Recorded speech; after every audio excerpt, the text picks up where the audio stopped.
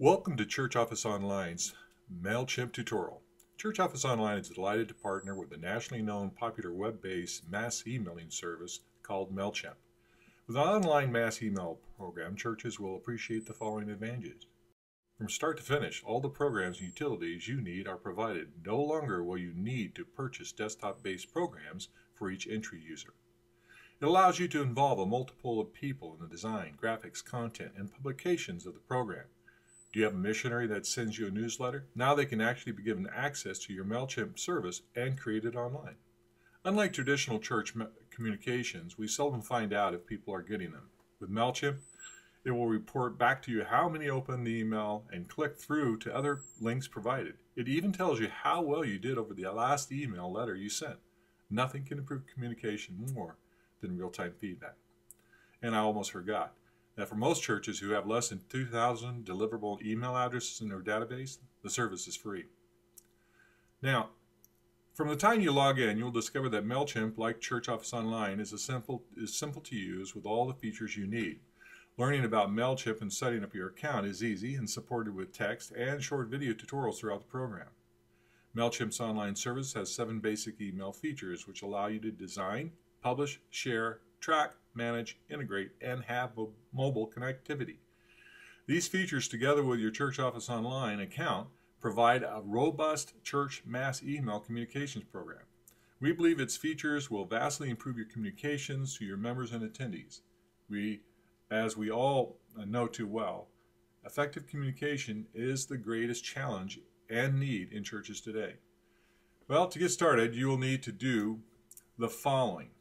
Sign up for a MailChimp account, prepare MailChimp to import your email list, and integrate MailChimp with your Church Office Online account. Let's begin. To sign up for a MailChimp account, just go to the link provided in Church under Communications and follow the instructions MailChimp provides. The links are also included in Admin under our mass email integration features. When you click the link to sign up for or manage your MailChimp account, you'll be taken to MailChimp's sign up login page. Follow the easy instructions for the free account and note that no billing information is taken. Enter your email address as your username and password. You will receive instruction to activate your account in your email. Once you activate, then you can go to MailChimp login where you can re-enter your login information. To get started, you will need to enter more information about you and your church organization. After completing that, you will need to create a list. Now, a list is where you store contacts, such as the people that are in your church, or they say either subscribe through sign-up forms, or you can import those lists into your program using the sync import that is in Church Office Online. But before you do that, you need to create a list, so you'll want to do that. To create a list, you can select the list from the sidebar menu, and simply it'll tell you you have no list, so you go to create a list, and we're going to give the list the name. And this list that you're going to create is a list that is necessary in order for you to begin the initial sync to the program. And so we're going to just put an all church list. You can name it whatever you want, but basically what you're going to be referring to is this is a list which is going to contain all contact names of all of imports that you or syncs that you put into the program. So it's going to be an all mail to list. Just going to get all in this, and there is a default reply to email, and so you want to put that default reply as the person to who is going to get the emails from MailChimp that indicates that the mailing has been completed, or that say support is needed, or if they want to sign up, or if they wanted to say drop off the list, and this is the name, the email address that you would want to give them. And of course it would not be the one that I am typing in, but it would be the one that you would be referring to in your own program. And the default subject of this list again would be church members, say. There's got a couple other selections that you want to put in here. Write a short reminder about how the recipient joined your list, and often the reminder is they have one included below that works very well, and that is that you're receiving this email because you opted in at our website or because you are a member of the church. Next, they'll give you a sample that this is the correct contact information for the church, which you'll want to do and make sure that information is. And then just go ahead. You can edit that if you want. Notifications, daily summary notifications. You can indicate any of one of these things. Subscribe those notifications when they happen. So just click all of those.